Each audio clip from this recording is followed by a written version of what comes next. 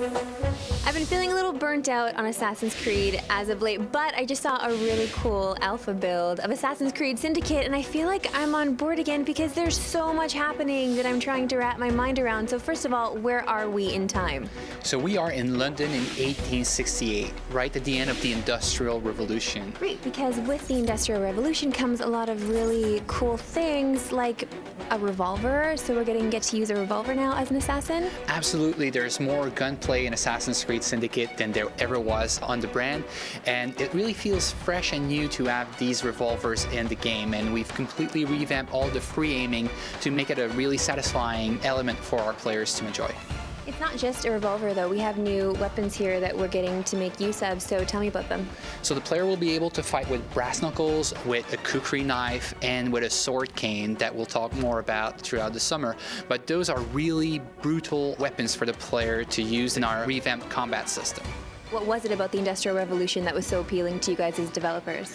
For me, we need to modernize the brand, both in terms of gameplay and in the way we do storytelling. And there's no better place than the Industrial Revolution to do it, because it was such an age of marvel and technological breakthroughs that enable us to change the game for players. One of the things that's super cool that happens during the Industrial Revolution is that Charles Darwin publishes the theory of evolution.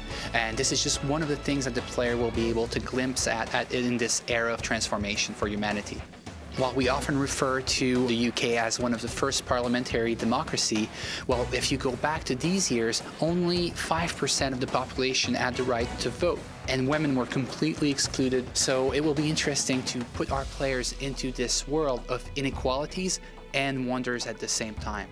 So they're fighting the good fight, but it's not just one assassin here, there are two, and they're twins. Mind blown. So how are we going to get to control these two? So the player will be able to play as Jacob and Evie Fry, two assassins that were born and raised that way. In the main storyline, they each have their own story that the player will get to experience. But when you get to the open world, this is where you can choose between playing as Jacob or as Evie.